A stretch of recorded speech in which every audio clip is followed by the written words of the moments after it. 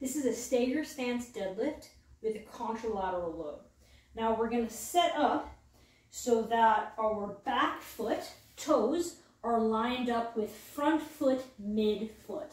And now I'm about hip width apart. I'm going to get heavy on this back foot. Think 80% of load in that left leg, 20% in the right. Now I'm going to be holding the weight contralaterally, so on the opposite side. So in this case, weight's going to be held in the right hand. Now I'm going to be shifting into my hip because it's a hinge. But what I want you to really think about is as you come into that hinge position, drive that right knee forward. Now I'm thinking drive it forward, but it's actually not going forward. What it's allowing my hips to do is to shift into this left hip to bias more internal rotation at the pelvis.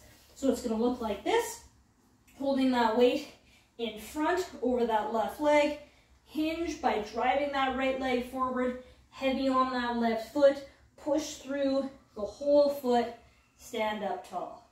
Hinge back into the hip, push through that left foot. Make sure you can feel that foot tripod the whole time.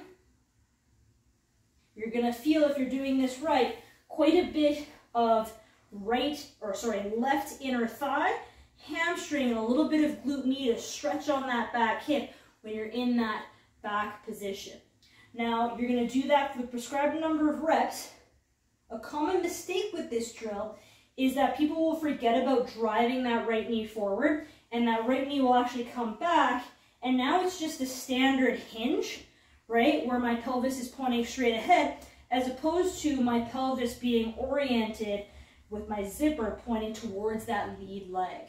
So that's one of the most common mistakes here. So think, drive that right knee forward so we get that shift of the pelvis so we can load into that back hip.